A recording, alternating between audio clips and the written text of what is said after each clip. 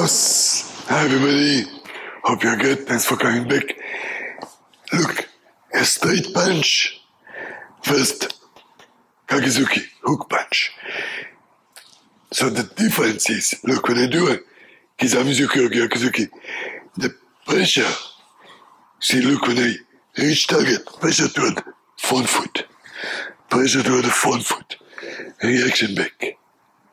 Yes, of course, don't shift your weight over to one leg, because now you don't have support, you're actually floating. But pressure to front foot with your breath, reaction back. Keep the interaction between the feet. Right? So, that's tutu. Kizamizuki. Yakuzuki. See, pressure forward. Back leg support. Right? Pressure forward. See, now back leg support is making my technique stronger, but also potential. I'm loaded for next technique. On the hook punch, on the other hand, look, on the hook punch, you see my belly button pressed toward the back foot. Bam. Pressure.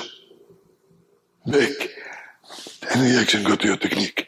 So, see again, look, here, pressure back.